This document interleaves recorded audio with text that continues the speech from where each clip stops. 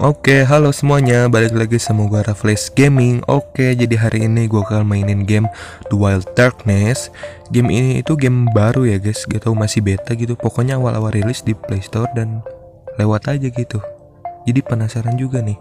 Game ini asik, katanya sih RPG gitu, cuman survival dan jadi sih suasananya itu lebih dikemas guys, lebih dipersimpel sama developernya gitu. Oke, daripada kebanyakan ngomong ngejelasin sambil cringe ya, langsung mulai aja.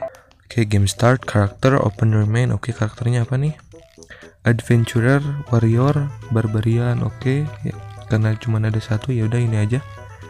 Kayak kuli anjir tampilannya. Ya udah, yuk mulai. Bukan, jangan dulu mulai nih. Game speed 100 apa tuh? Bodoh lah, yolah main aja lah.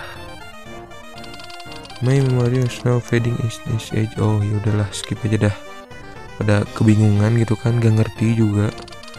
Oke, where I am, I can't remember anything. Did I pass out? I should have a look around. Oke, lo mau lihat-lihat dulu, chill. Oke, siap. Gua anter-anter nih. Oke, dapat itemnya tuh di bag langsung ya, otomatis. Ya terus. Apa ini? Oh, langsung dapat baju anjir. By aware coping. Oh, katanya kalau ada tanda tanya itu harus hati-hati guys, jangan asal pakai gitu. Cuman baju doang mah gak apa-apa kali ya. Ini asal ribet asana deh. Oh, jadi belum bisa itu tuh. Batu flint apa itu anjir? Dahan-dahan. Nah, branch. Oke, kita bikin apa nih? Craft the tool. Oke, get udah. Collect one stone axe. Oh, kalau itu dapat material apa tuh? Ini apa? Hoop, flint, branch lagi, stone with writing. Hah? Batu dengan tulisan.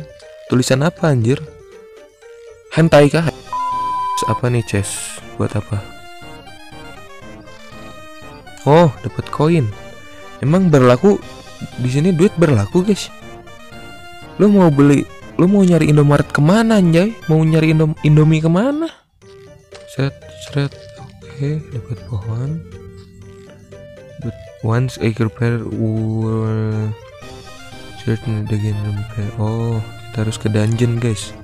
Dungeon itu kalau nggak salah penjara bawah tanah ya. Oke. Nah, hidupin dah biar gak terlalu gelap. Kita nyari bash buat bikin obor biar gak gelap ini soalnya anjay. Once it get dark evil. Oh, kalau gelap banyak itunya guys, banyak monster gitu tuh. Licorice bayam kah? Lupa anjir. Spinach bayam, licorice mah gak tahu. Oke, gua masih looting ya, masih mungut. Ini ada map gak sih? Oh, ini dungeonnya di sini guys. Sikat. Hup. Oh, gua gak bawa lain guys. Belum bikin ini ya. Stone Axe. Oke. Kita pakein di sini. Biar nanti kalau ada musuh bisa disikat langsung guys. Oke, kita masuk nih ke dungeon penjara bawah tanah. Ngeri juga ya tampilan itunya. Use a torch. Oke, katanya biar gak ada setan. Wih, langsung dapat kapet guys. Lumayan, bawa aja dah. Masih mungut juga. Nih patungnya, jangan bilang kalau nih patung bakal hidup nih. Ngeri anjay. The torch. Oh, bukan itu tuh. Ada anjir apa ini? Small bed. Oh, corona guys. Kelawar. Oh, jadi ini masih nelusurin tempat gitu guys, belum masuk ke ininya. Oke. Oh, dapat apa nih? Oke, cincin buat apa ini? Drop gak usah lah. Equip. Siapa tahu kan cincin Lord of the Ring gitu. Biar agak nyermin dikit. Dikit. Oh, di sini guys masih banyak anjir.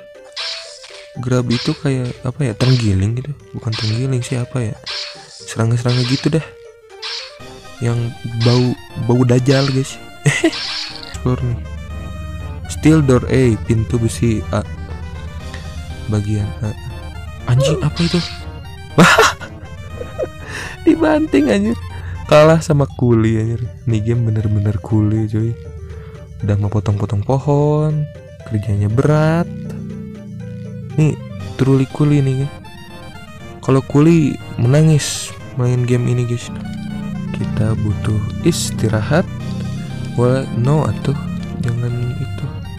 Nah, sleep. Bagus, tidur di bawah tanah ya. Gak takut aja nih orang. Yang lagi tidur ada kelelawar sih. Ini maunya apa nih? Bos door, hah? Bos door? Tar dulu nih. Lah kok there is no target? Ada itu di depan kocak.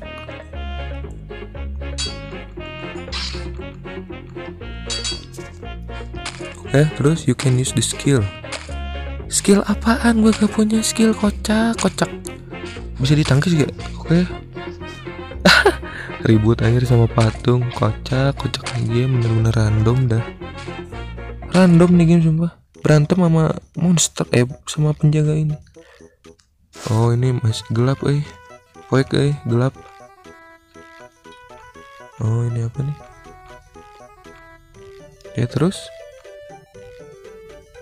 hah? Dimakan, lu makan dahan kocak. Oke, light tablet. Oh ini buat benerin batu yang tadi guys. Wooden hammer. Some items can only be crafted then. Oh jadi kita baru bikin dulu tempat buat bikin barangnya, baru bisa bikin barangnya guys, alatnya. Perasaan tadi ada buku sih, tapi gak tahu di mana. Oh ini yang dibenerin itu guys, harus dibenerin Ruins of the Light. Oke, udah bisa. Confirm. Dapat banyak guys blueprintnya.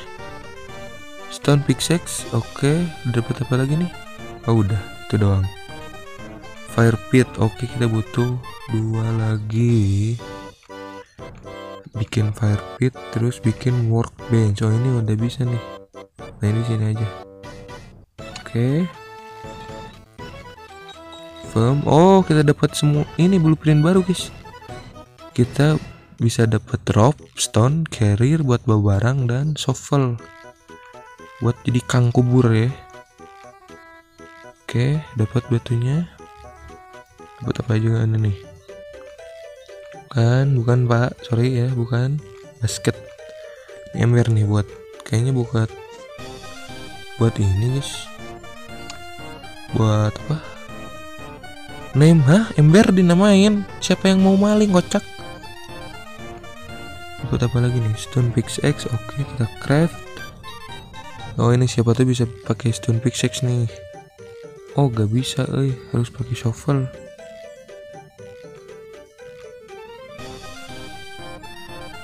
Oke, jadi partnya sampai sini dulu ya. Nanti gue lanjut video lagi besok mungkin, atau lusa ya. Di besok lanjut lagi. Oke, makasih buat yang udah nonton. Jangan lupa untuk like, comment, share, subscribe, dan juga share sebanyak-banyaknya. Thank you for watching dan bye bye.